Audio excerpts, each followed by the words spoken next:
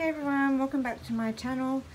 I'm just showing you today one of the pieces I finished for an exhibition a few weeks ago, made out of recycled jigsaw puzzle pieces. So I'm just going to get a close-up for you. So I often like to use recycled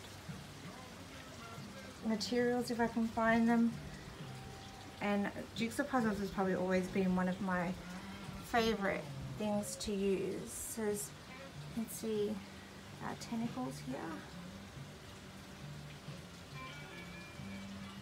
So you have to build up a couple of layers. It is really hard to actually paint in between the jigsaw puzzles. You've got to make sure you get really good coverage.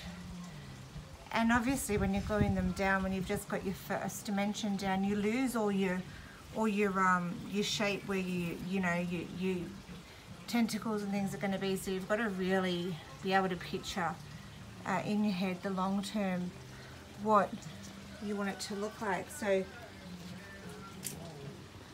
standing back, it's just on my easel. There you go. So it looks pretty cool. And like I said, when you go, a lot of my paintings, you really need to go up close to really get the materials or the depths that I've used. So I'm going to start doing a lot more videos to enhance that, so people can see the materials that I use. So this is our Octopus, made from recycled jigsaw puzzle pieces.